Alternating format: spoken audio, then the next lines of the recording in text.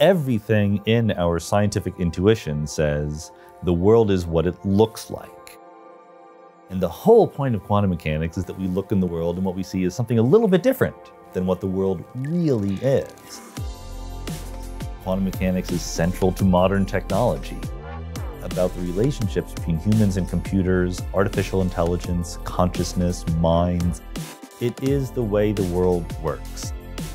We're trying to do this just because we want to understand the fundamental nature of reality. Are you optimistic that we will find a positive and amicable relationship with our technology, or are there dangers? There's absolutely dangers. There always are.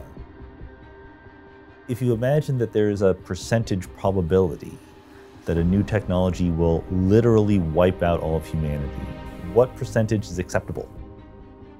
We're changing things rapidly, and you can point to specific things like climate change or nuclear weapons or bioweapons or whatever, but just the fact that we do have these amazing capacities and are rushing pell-mell to put them to use without thinking them through, that's bad. There's no reason to think we can't figure things out, and putting the effort in and recognizing, standing up, facing up to the puzzles that reality presents us with is part of what makes us human and part of what really makes life fun.